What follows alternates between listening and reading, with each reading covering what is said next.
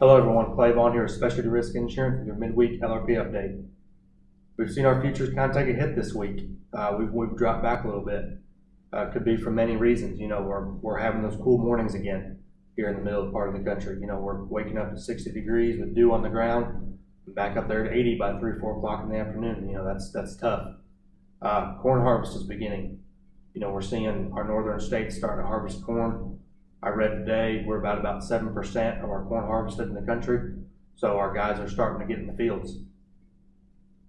You know, with our futures dropping back a little bit, that doesn't mean our coverage prices aren't good anymore.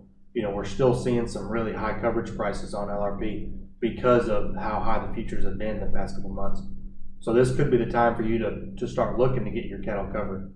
So any feeder cattle or unborn calves you have, you know, we would love to visit with you on it.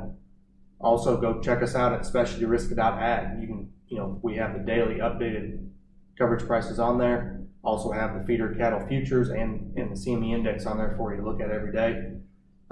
Also check out our break-even calculators. You know, you can punch your numbers in on your cattle and see where you need to be to break even, and you can put a floor in those cattle to protect yourself. So go visit us at specialtyrisk.ag. You can also check out our past videos that show you exactly how to use the break-even calculators. There's also a video on there that's going to show you how to make our website an app on your phone. That's going to be real easy access for you to see every day.